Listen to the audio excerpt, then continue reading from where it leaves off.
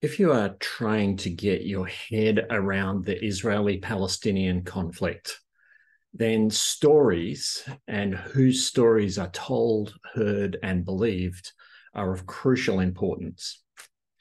Frequently, there is a contest over the stories, as though it were a zero-sum game in which there are only two stories and everyone must choose one and reject the other.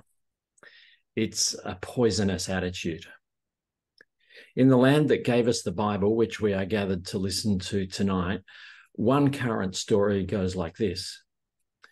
The Jewish people have been one of the most persecuted people in history. Their ancestral stories and their dreams for the future have been bound up with the land of Israel for more than 3,000 years.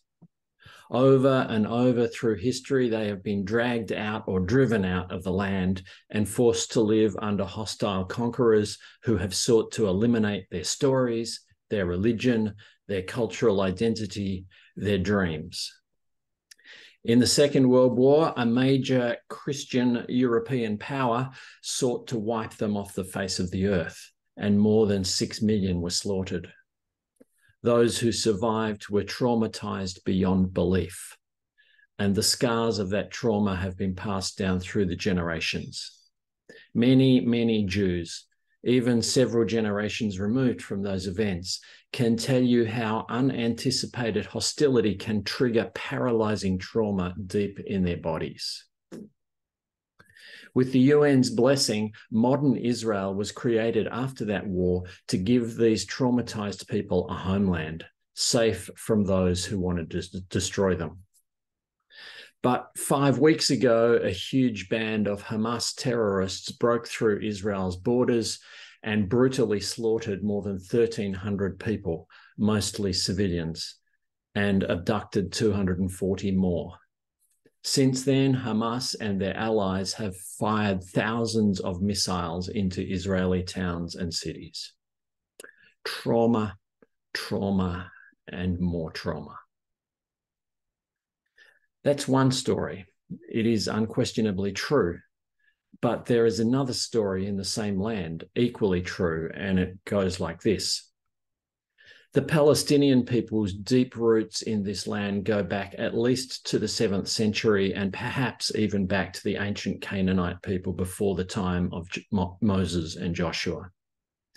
Many Palestinian communities initially supported the creation of modern Israel and welcomed the Jews with open arms, but it quickly turned sour for them. In 1948, in what Israel calls the War of Independence and the Palestinians call the disaster, about 700,000 Palestinians fled or were expelled by Israeli forces. Most of them remain stateless to this day, including those who still live in the Palestinian territories, Gaza and the West Bank, under a brutal Israeli-imposed system that objectively fulfills the definition of apartheid. Their homes are bulldozed, their movements restricted, and their children arrested and imprisoned for throwing rocks. The Palestinians, too, are deeply scarred by generational trauma. Most Palestinians have long opposed Hamas. But immediately after the Hamas attacks 5 weeks ago, the Israeli military began bombing Gaza. They blocked critical supplies, food, medicines, water, electricity, and fuel from going in, and they blocked almost anyone from going out. At least 11,000 people have been killed in the bombing of Gaza so far, and another 2,700 are missing and probably trapped or dead under the rubble.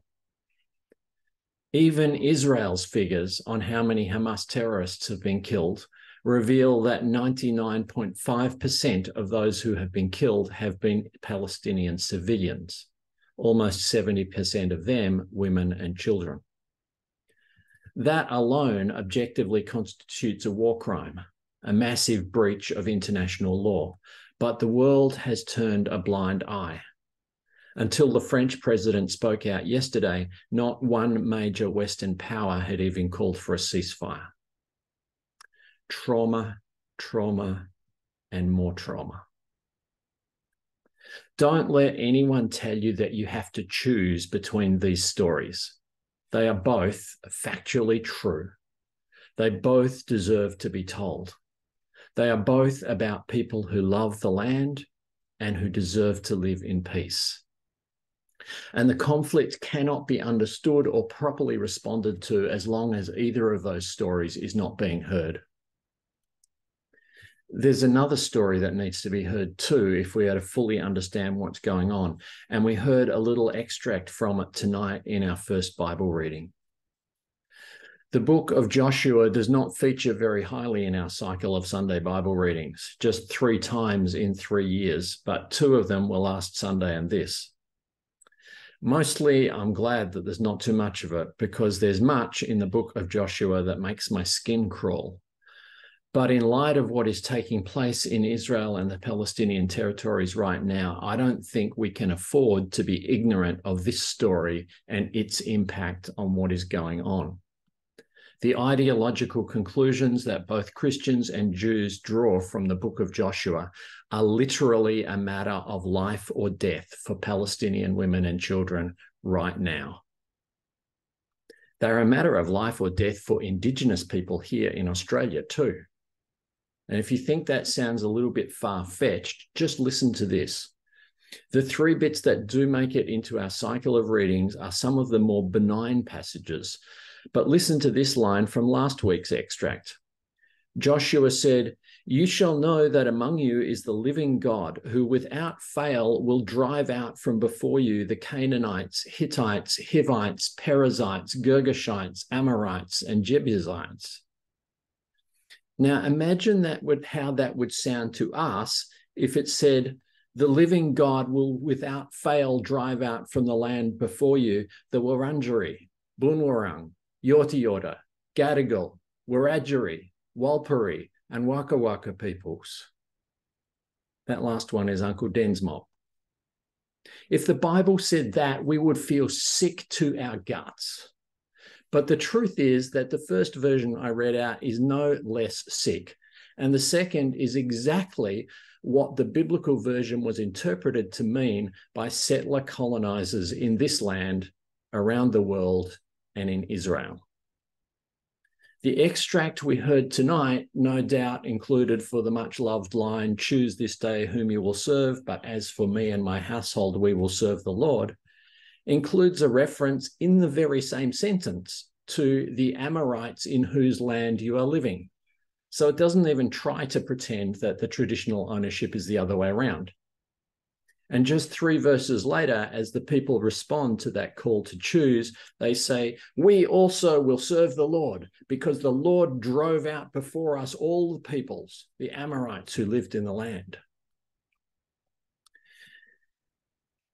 If you don't know much of the Bible other than the parts that we read in worship, you may not be familiar with the book of Joshua as a whole. So let me give you the very brief summary. This book forms the bridge between the ancient stories that lead up to the exodus of the Israelite people from slavery in Egypt under the leadership of Moses, to the later stories of the establishment of a kingdom of Israel under the first kings, Saul, David, and Solomon. The book begins with the Israelite people on the border of Canaan and Moses having just died. Joshua, son of Nun, is Moses' chosen successor. He parts the Jordan River as Moses had parted the Red Sea and leads the people across into the land of Canaan. The bulk of the book is then taken up with telling how, beginning with the city of Jericho, they invaded and conquered the land and divided it up among the 12 tribes of Israel. What most disturbs us when we read this book is the violent conquest it describes, which ticks all the boxes of settler colonialism and genocide, and portrays God as commanding it. If you were to take a full and frank account of the atrocities committed against Aboriginal peoples by British colonisers here in Australia and portrayed God as unquestionably on the side of the perpetrators, you would have something that sounded and felt like the book of Joshua. we are explicitly told that the Israelites killed everyone in Jericho, men and women, young and old, and also killed the cattle, sheep, and donkeys, and then went on to do similarly in other parts of the country. Even those who believe that war is often justified and who can therefore accept the death of active combatants know that a line has been crossed when non-combatant women, children, and livestock are killed simply for being there. That's not war, that's war crimes. That's genocide. Inspiring phrases like, "As for me and my household, we will serve the Lord," sound noble when heard in isolation, but in their context, they are part of a pledge to a genocidal colonialist project. Now, one of the strange things about this is that, unlike our history of hiding and minimizing the accounts of our genocidal colonialism in Australia, the book of Joshua probably greatly exaggerates the exact aspects of the story that most disturb us, because there is no archaeological evidence and no written evidence outside of the Bible that an invasion and conquest on this scale ever occurred. Even within the book of Joshua, there are traces of evidence of a much more gradual and peaceful settlement and assimilation. And there are much more historically plausible explanations for the emergence of the Israelites as a distinct people with their own religion. But that doesn't matter now, because the book of Joshua is not read as history, it is read as scripture. That is to say, its stories tell us who we are and how we are related to God and to God's purposes in the world. And that's why, when the book of Joshua is allowed to be the centerpiece of scripture, it becomes so dangerous and poisonous to the world. In the form we have it now, the book of Joshua was probably compiled to inspire and encourage the Israelite people as they returned to Canaan from their exile in Babylon. Its message to a traumatized and fearful people was, "Don't be afraid. God has delivered this land over to you before and will surely give it back to you now. God is with you and no one can stand against you. The land is yours," a gift from God. Put Joshua alongside books like Ezra and Nehemiah that describe the return to Canaan after the Babylonian exile, and you'll find a huge agenda of employing the tools of ethnic cleansing to assert and protect the ethnic purity of Israel. But even in the pre-Christian Hebrew Bible, this was not a voice that went unchallenged. For example, while those three books railed against intermarriage and commanded Israelite men to divorce their non-Israelite wives and send them and their children off destitute, a classic ethnic cleansing strategy, other books of the Hebrew Bible defiantly hold up non-Israelite wives as great heroes and focus more attention on the biblical commands to show love and generous hospitality to strangers in the land, especially the poor and vulnerable. So even within the Hebrew Bible, the Joshua agenda has serious critics. But for those of us who would follow Jesus, the rejection of Joshua's agenda is unmistakable. Jesus was clearly not a fan. Given that the name Jesus is the Greek translation of Joshua, John got it exactly right when he misread it before, Joshua as Jesus, you would think that Jesus might be drawn to the book that bore his name, but no. It is one of the few books in the Hebrew Bible that Jesus never quotes or appeals to. It seems that Jesus wanted nothing to do with the Joshua agenda. Unfortunately, the same cannot be said for many who have claimed allegiance to Jesus over the centuries since. The book of Joshua has been claimed throughout the history of European imperialism to provide a religious ideological justification for settler colonialism. That is, the deliberate process of one society moving in to supplant another, occupying its land, and usually regarding the original inhabitants as dispensable. Settler colonialism, backed up by the Book of Joshua, was an openly held policy of the European colonial powers, including those who planted the British flag in Australia. As can be seen in major examples like Australia and America, the settler colonizers usually portrayed the indigenous inhabitants as wasting, misusing, or afflicting the land, and therefore needing to be subdued and vanquished so that the invaders could impose order and properly employ the land. As had been the intention with the Book of Joshua in its origins, the national identity of these new colonies was constructed around stories of brave conquest. Returning to modern Israel and its reoccupation of the lands of the Palestinian peoples, we see this ideological use of the Joshua agenda on steroids.